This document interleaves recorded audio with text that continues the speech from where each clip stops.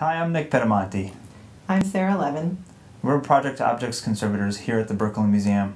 We have been working on the conservation of the Resurrection by Giovanni della Robbia. The Resurrection of Christ, a glazed terracotta relief from the early 16th century, is a powerful blend of Giovanni della Robbia's use of vibrant colors and dramatic postures, combined with high craftsmanship. The Resurrection was originally created for the Antinori family for their villa just south of Florence, and remained there until 1899 when the piece was purchased and brought to the Brooklyn Museum. The artwork has been off view since 1999 due to renovations in the museum's galleries, and eventually taken down from its wall in 2012 for examination.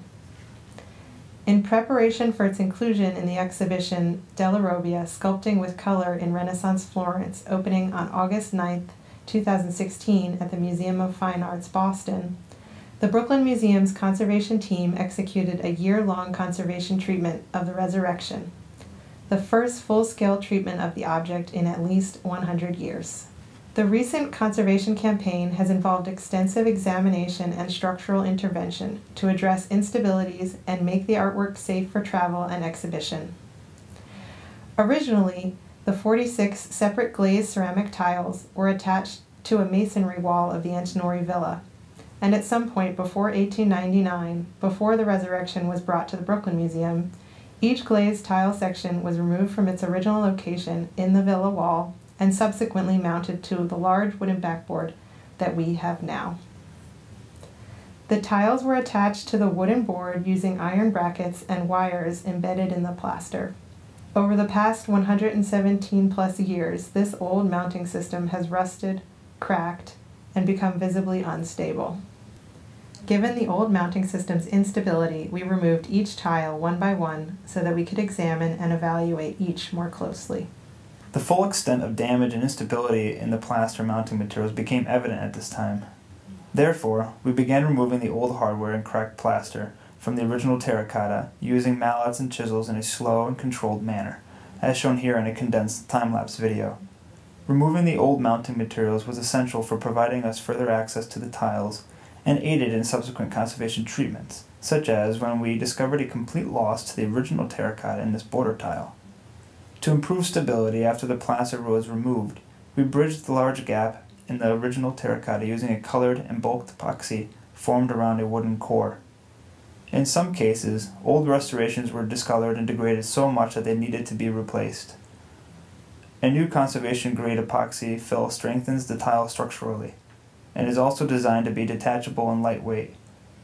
To make a replacement fill, we protected the original ceramic with plastic wrap and pressed the epoxy into the edge to capture its impression. Once the epoxy was fully formed and dry, we sanded it to match the original shape and reattached it to the original with a strong yet reversible adhesive. At this stage, we use acrylic paints to inpaint the epoxy piece to match the surrounding glaze's color, design, and texture as closely as possible.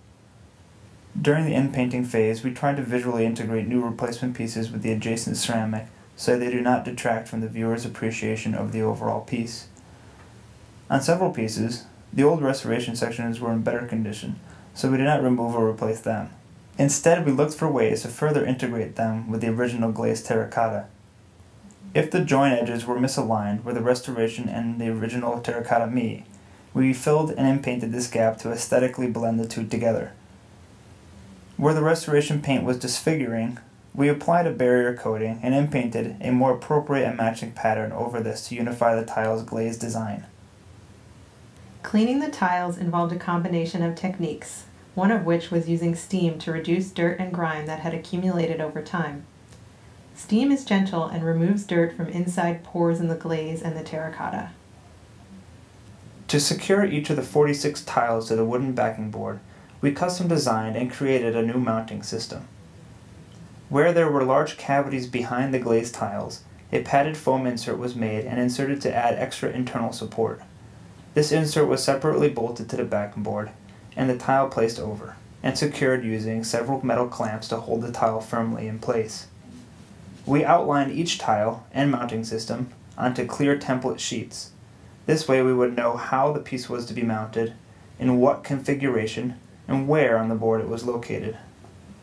To avoid accidentally locking one or more pieces out of the assemblage, there was a strict order in which the tiles were installed. When all the templates were laid onto the backing board, we were able to follow the template outlines to install each piece slowly and safely. Finally, the last step was lifting the object. The work weighs over 1,000 pounds, so we used a specially designed rigging cage to evenly distribute the weight and prevent bowing. This nerve-wracking process tested the strength and stability of our mounts, but was made easier by the Museum of Fine Arts conservation engineer, Dante Valence, who helped install the rigging cage and orchestrate the lift. It required the hands of numerous art handlers and conservators. Now the resurrection is stable, conserved, and ready for packing. And its new installation in the museum will introduce the artwork to a new audience to enjoy and appreciate for years to come.